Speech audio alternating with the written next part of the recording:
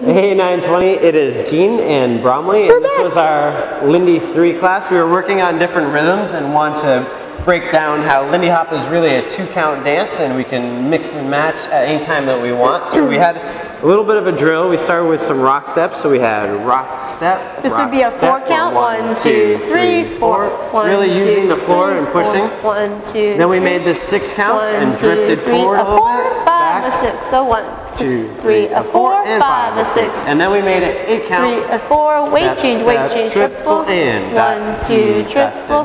Step, step, triple step. So after that we put a 4, 6, and then 8, and kind of did it in a pattern. So I had 1, 2, 3, 4. 1, 2, 3, 4.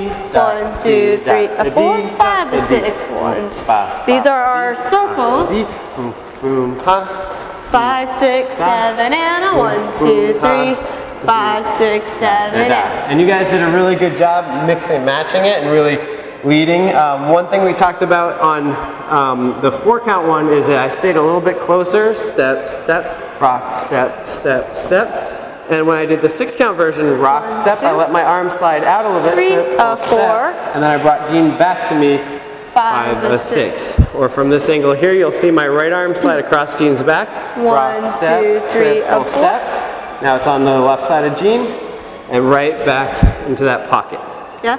So we just wanted to get across how you can use your footwork. So if you want something to be a little bit snappier, a little quicker, you take out those triple steps. If you want to travel a little bit more, you use triple steps. If you really want to elongate it and be able to take up more space and take up more time, then you add triples and steps.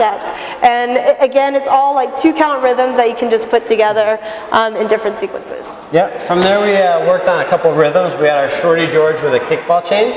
3, 4, 5, 6, 7, 8. 1, 2, 3, 4, 5, 6.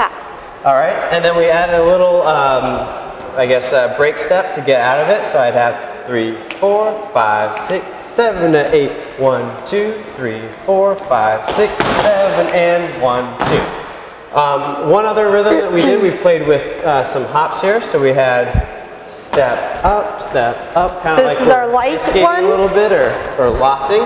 And we had a different tone with that, just making it more of a chug, like in tap. So we had do tap, do tap, do tap, do tap. So our loud, not nighttime step. Which we didn't incorporate that one yet, but we did include the Shorty George for the leaders. So what we worked on is really drifting our swing out, so I could follow Gene here and not let her go out the fire escape.